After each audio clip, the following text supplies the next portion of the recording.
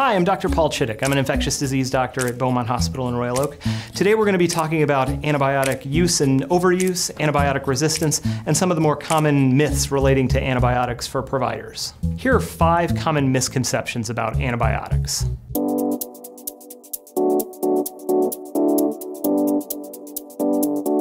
Asymptomatic bacteriuria is one of the more common reasons for antibiotic overuse. Patients frequently have this condition and even have white blood cells in their urine, particularly as they get older. Treatment isn't useful in these circumstances as it doesn't prevent infection, and some studies actually suggest that it increases risks of infection. And it certainly increases the risk of resistant urinary tract infections.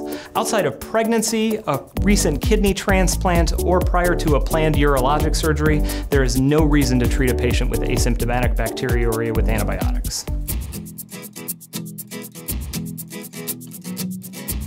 Bronchitis is not a good thing to treat with antibiotics.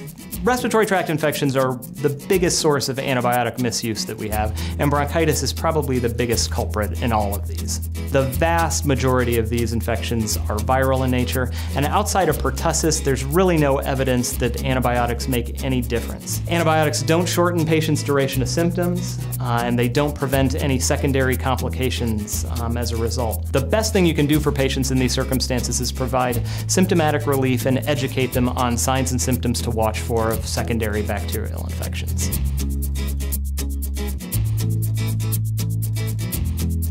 Just in case would be a nice security blanket to have, but unfortunately it doesn't always work out that way. Antibiotics are often prescribed for things that mimic infections, and you can think of erythema from venous stasis or shortness of breath from heart failure. We want to feel safe in giving antibiotics, but ultimately they don't really do all that much. A number of studies have shown that stewardship interventions to stop antibiotics in these patients are safe and effective.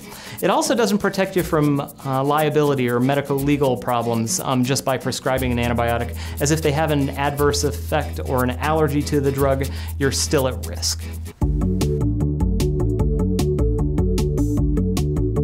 Pneumonia actually has been pretty well studied, and interestingly enough, there are studies dating back to the 1940s that show that short courses of antibiotics, sometimes even as short as a single day or a single dose, are effective. The biggest problem with pneumonia is the symptoms last quite a while. So you can have fever for 3 or 4 days, you can have cough and fatigue for a couple of weeks, and x-ray changes for a month. But prolonging the antibiotics doesn't do any good in those circumstances. It doesn't shorten those symptoms at all. This is a big stewardship push to shorten duration of antibiotics for pneumonia.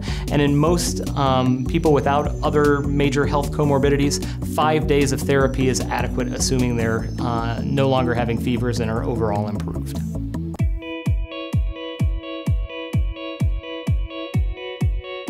This is a misconception that kind of dates to the initial development of antibiotics when they are only available intravenously. And a lot of this has persisted even to the present day. There are a large number of studies showing that oral antibiotics are just as effective as IV antibiotics for a variety of conditions, including cellulitis, urinary tract infections, and pneumonias. And even some more recent studies suggesting oral antibiotics can be used in pretty severe infections, including endocarditis and osteomyelitis. As a provider, what you should be asking yourself on a repeated basis is if you have a patient on IV antibiotics that can be transitioned safely to pills or not. This has the potential to shorten hospital durations and markedly reduce costs to both the patient and the healthcare system.